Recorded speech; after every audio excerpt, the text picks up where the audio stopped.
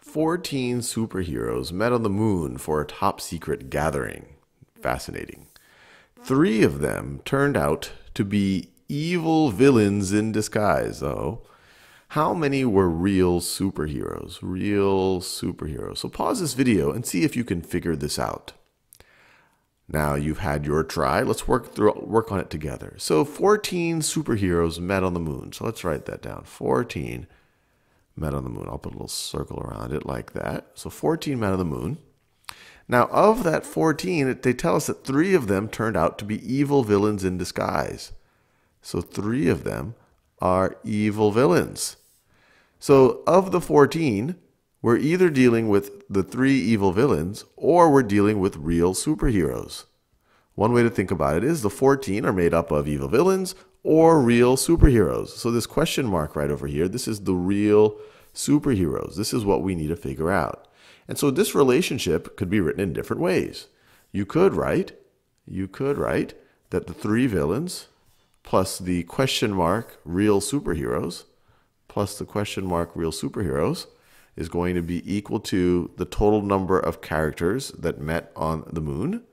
Or you could say, well, if 3 plus question mark is 14, well then 14 minus 3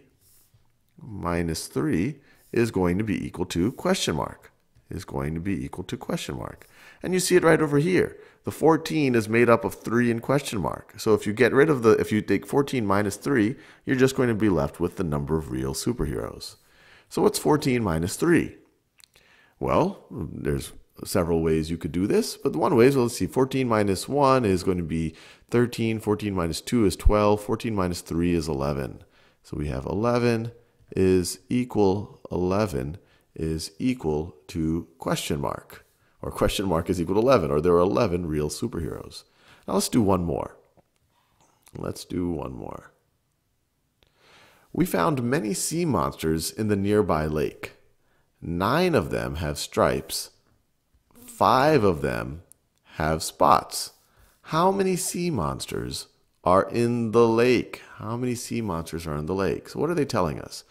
So the total, how many sea monsters in the lake? This is the total number of sea monsters. This is what we're trying to figure out.